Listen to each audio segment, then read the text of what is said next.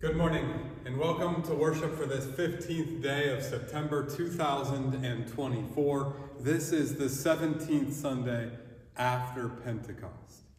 Thank you for joining us, the people of St. Stephen, where we are rooted in our tradition and open to yours. We begin this morning with confession and forgiveness. Blessed be the Holy Trinity, one God, who forgives all of our sin, whose mercy for us endures forever. Amen. Join together this morning, let us confess our sin and, by the calling of the Holy Spirit, come together before God for healing.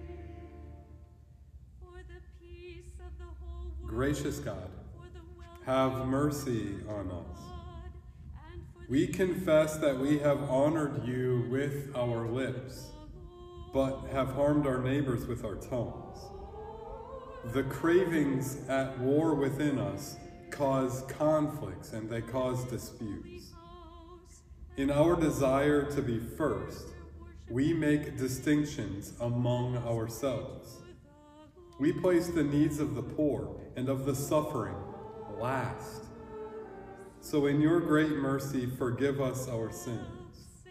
Draw near to us with grace in time of need, and allow us to follow in the way of Jesus Christ, who is our Savior and our Lord. Amen. Child of God, God promises to forgive your iniquity and to remember your sin no more. By grace, through Christ Jesus, you have been saved. We're called together this morning by the Holy Spirit, and it is in the name of Jesus Christ, who is the source of your eternal healing, that your sins are forgiven. Amen. The Holy Gospel according to St. Mark, the 8th chapter. Jesus went on with his disciples to the villages of Caesarea Philippi, and on the way he asked his disciples, "Who do people say that I am?"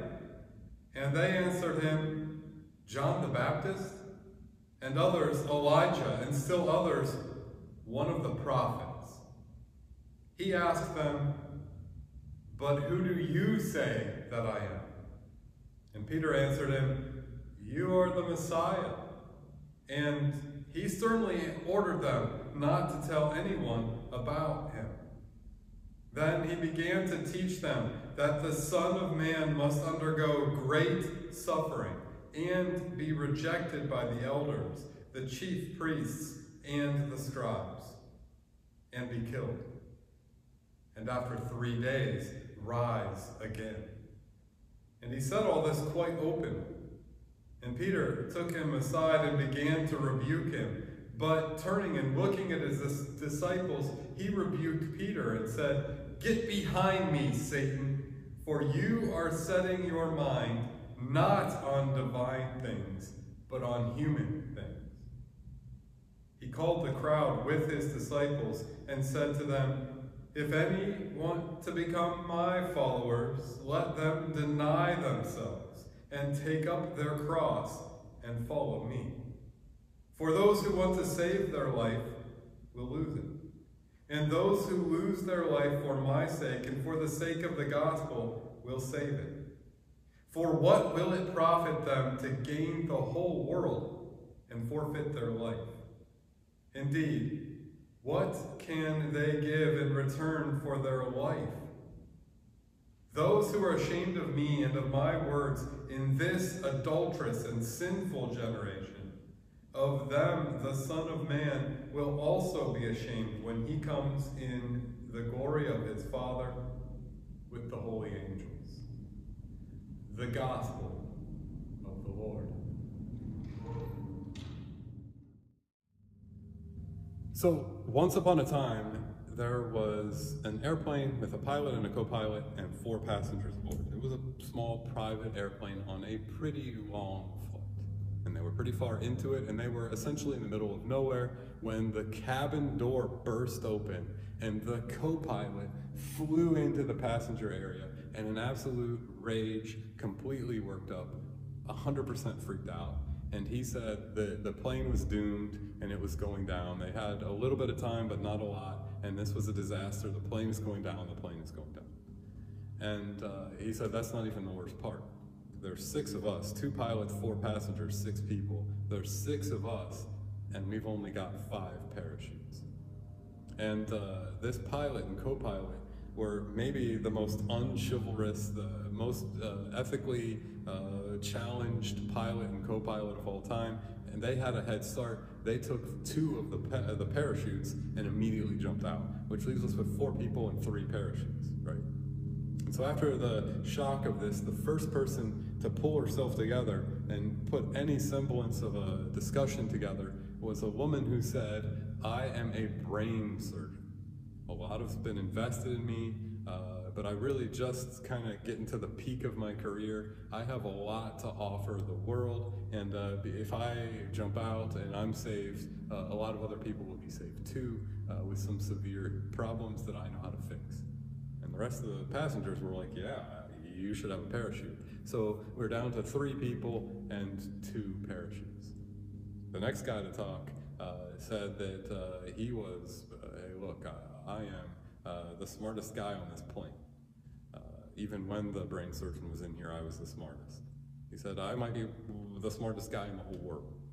He said, "I am a researcher, my research matters, and without it, some positive change isn't going to happen." And so he took a parachute and he jumped out, which leaves us with 2 people and 1 parachute. The last 2 people were a kid and a Lutheran pastor. And the Lutheran pastor was a well-established guy who had been in his ministry for a long time, and he knew what was up. And so he looked at the kid and he said, "Hey, I'm old. I've lived a lot. I've shared the gospel. I know what it means to carry your cross. You're a kid with a long life ahead of you. It's okay, go ahead and take the parachute." To which the kid looked at him and responded, I don't think you need to worry about all that." He said, "I don't think it is going to come to that." He said, "There's 2 of us and there's still 2 parachutes left. The smartest guy in the world a minute ago, he jumped out with my backpack." Oh. Have you ever noticed this in real time? How smart people are? How smart we can tell other people that we are or think to ourselves that we are? Ever notice how smart people are these days? Because if you've noticed that, how our intelligence works and how this joke moves, then you might have ears to hear it. That our intelligence, no matter how good we are at advertising it, is not foolproof. That we can't know everything, and sometimes mistakes are made. Earlier this week, I went to one of my sons who is bigger than I am, and who is more fit than I am, and who is stronger than I am. And I said to him, "I'll give you $1 if you can lift me up." I'm smaller than he is, and he kind of laughed about this, and challenge accepted. He got behind me, I put my arms to my side, I said, "Use my elbows, and let's just see if you can do it." And so he lifted me up into the air by my elbows, and he had earned an easy $1 and sort of bragging rights. And I said, "How about $5 if you can do it again?" And at that point, I just moved my arms forward a little bit and asked him to lift me the same way, to use my elbows to lift me. And he got behind me, and he tried, and I did not leave the floor, and I couldn't leave the floor no matter how much he tried, all because of that little imperceptible change to gravity. And I'm wondering if you've ever noticed this.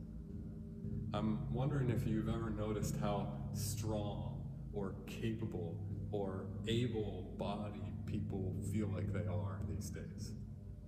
If you have ears to hear this, or eyes to see it, maybe you can hear in that story that our strength isn't as universal as we think it is, and as we want other people to think that it is.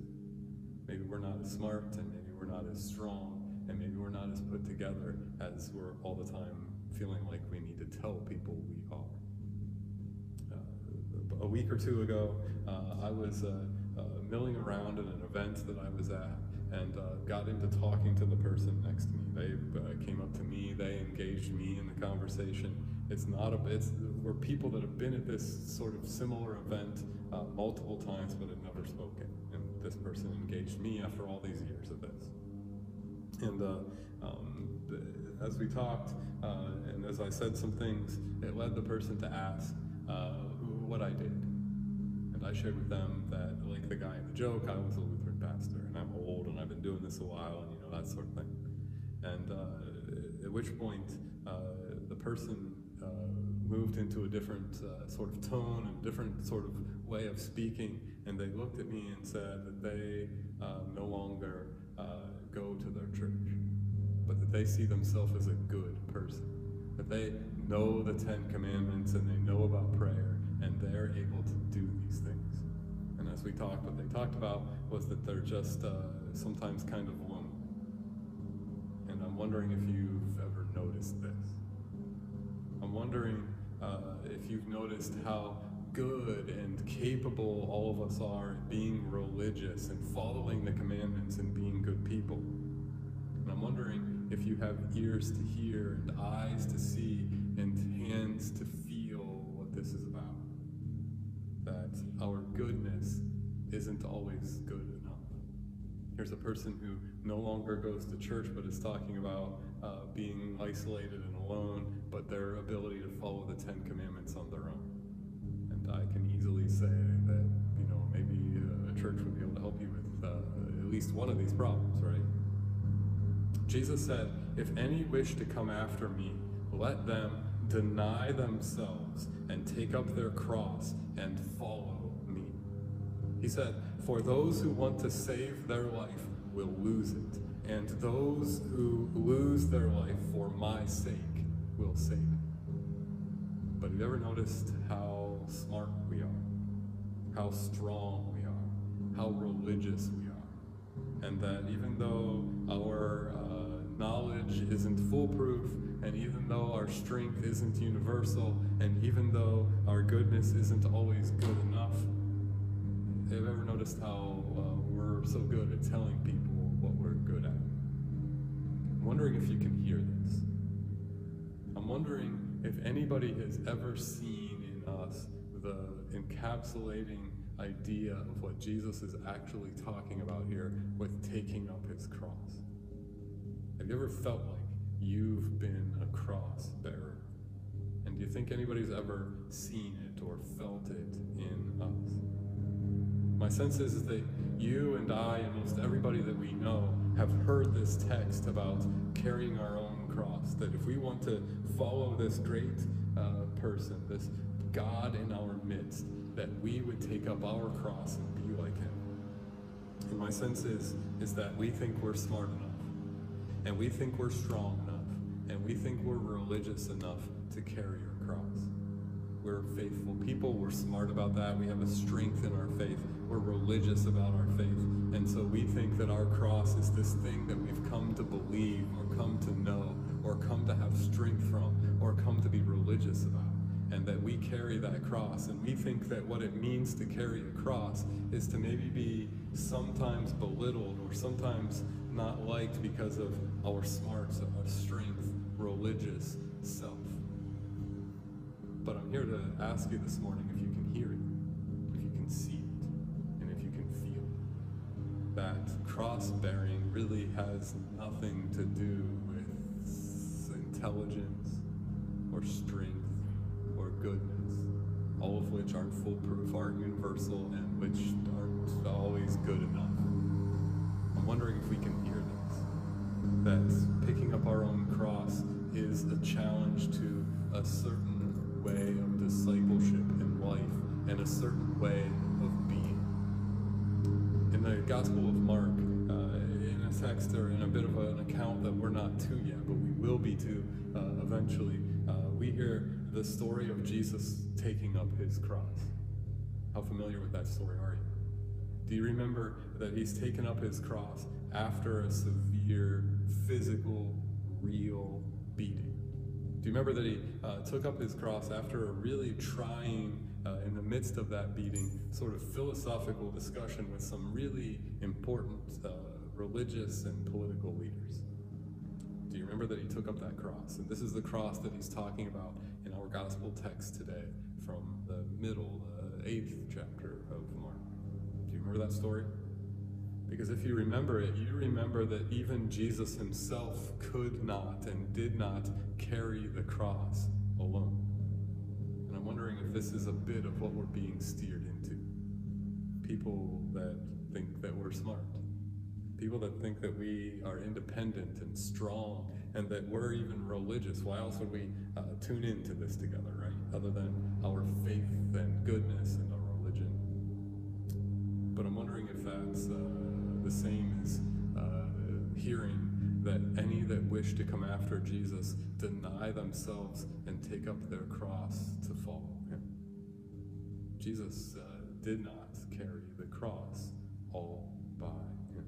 So, this morning's talk of Jesus the Messiah speaking to the people in Mark is the first of 3 predictions of his passion. And each time he makes that prediction, the audience, whoever it would be, in this case it's Peter, don't want this to be what's in store for Jesus. Because what he's talking about is not intelligent, and it's not strong, and it's not even particularly religious. It's a challenge, and it's about brokenness, and it's about his physical body being placed in a position that no one would really think or dream that it ever would be. We live in a world where we think we're smart enough, or we think we're strong enough, and where we think we are religious enough. But if you have ears to hear, eyes to see, and hands to feel this, you'll hear just what it means for Jesus to say, for any that wish to come after him would have to deny themselves and take up their cross. And they would know that the story of Jesus carrying his cross is not a thing that he did by himself, but a thing that he did nonetheless. My sense of our understanding of the cross is that it's completely skewed and that we don't have this put together the way that it really is. And we do this because it protects ourselves and because a cross is a scary thing. We turn our crosses into decoration in our holy rooms. We wear them around our neck. We have them up on our walls, and we are essentially good people. And I won't deny that. But I'll also say that that might not be the same as carrying our cross. My sense of the cross is that it probably didn't look anything like the fun jewelry that we wear.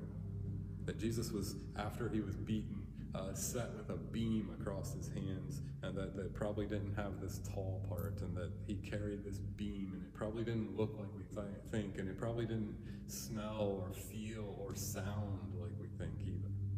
And my point there is that the cross as we've made it and the cross as Jesus is talking about it are probably 2 separate things. And I'm wondering if we are the ones who have ears to hear it. That our lives, if they're to be lives that are going to be baptismal, drowned to who we think we are, and risen out of those waters to who God makes us, the kind of lives with ears that hear it. If any wish to come after me, let them deny themselves and take up their cross and follow me.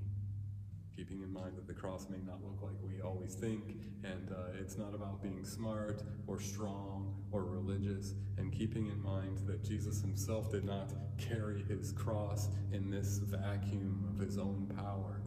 Maybe we begin to hear what this is asking of us. In order to hear, in order to see, in order to feel the reality of who Jesus is and this idea of following one who would carry a cross, we need to think about it. We need to hear this as a call to deny the self that believes that spirituality or religion is a suffering avoidance program. That's what we think it is. If we're just good enough, we'll avoid suffering. at least to some degree. And this is the self we're being asked to deny. That maybe even going to the place where suffering is what it means to carry a cross. Maybe it's denying the self that creates a list of demands or workout routines because we believe that those and our strength will save us. Maybe our cross is denying the self that is so turned in on itself that it cannot see beyond itself and tell the parachutes of the world around us from the knapsacks. Maybe it's about this denial of what we think and grasping of what we are. You and I are asked to follow in Jesus' footsteps as a thing that we could only ever do in fear and prayerfulness of, oh, God who pronounces out of the end of all this love for us. What we're being asked to think about today is denying the self that says horrible things about ourselves, but tells everybody how strong and smart and religious we are. We're asking ourselves whether we can deny the self that says so many or thinks so many bad things about all those other people around us based on where they work or what gender they are or what color they are or maybe even what sexuality they are. Are we able to deny the self that pretends that we would never be the ones who need help? Can you hear this? Can you see this? Can you feel what it would really mean to carry a cross? To deny the self that buys, that gets, that achieves, that knows, that is strong and smart and religious. Deny the self being the cross here. God is your salvation. God is love, and Christ is for you. And this Christ that is for us said, if any wish to come after him, that we would need to deny ourselves and take up our cross and then have a chance to follow him. It's not about our ability to be smart or tell people that we're smart, because we know that that's not universal, and that's the cross. It's not about our strength or our ability to tell people we're strong, because we know that that's not foolproof. It's not about our religious goodness, because we kind of all know that we're not good enough. But it is about something other than self and me, myself, and I. The cross is inquisitive and listening instead of knowing everything. The cross is humble instead of strong and independent. The cross is faithful and it's communal instead of religious and self-important. Even Jesus Christ himself did not carry the cross without help. He didn't have to, and neither do you. Do you see it? Do you hear it? Can you feel it? That to saddle you with a cross is to set you into the hands of God and God's kingdom and God's plan for you. It's to save you and to save me, primarily and first of all, from ourselves. God has already provided the love and the creation and the salvation that we need, and God has provided this in Christ Jesus. The Jesus who says that if any would be able to come after him, let them deny themselves and take up their cross. The crosses of our lives are the things that are the great focusers. They're the things that help us remember that our intelligence isn't foolproof, but that it wouldn't need to be, because we have faith in this God. They're the things that show us that strength isn't universal, but that that's okay, because there are other people around who can help us carry things when the time comes. They're the ways that we're shown that goodness is never good enough, and that that's okay, because God's goodness is enough for us all. Jesus said, if any wish to come after him, let them deny themselves and take up their cross and follow him. He said that those who want to save their life will lose it, and those who lose their life for his sake will save it. Can you hear that? Is it seen in us and in the world around us? Is it felt? That the cross is listening instead of knowing everything. That the cross is humility instead of strength and independence. That the cross is faith and community instead of religious self-importance. These are the things through which God works. These are the things through which Jesus is for us. Can you hear that? It's possible for you to see it, and these are yours that can be felt. If any wish to come after me, let them begin by denying themselves. Amen.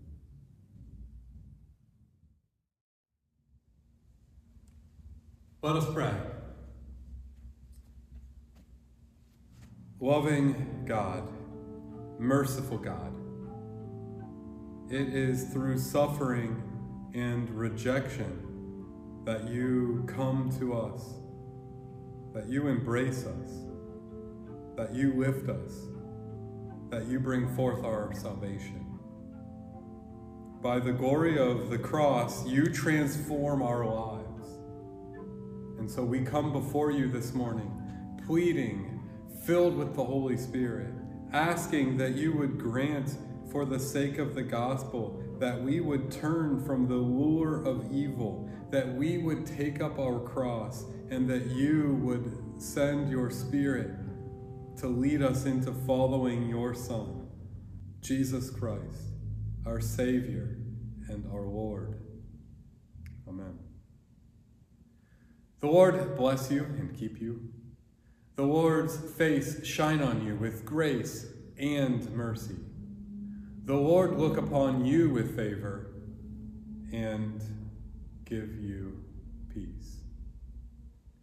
Thanks for joining us here at St. Stephen. These are certainly anxious days and anxious times in our life.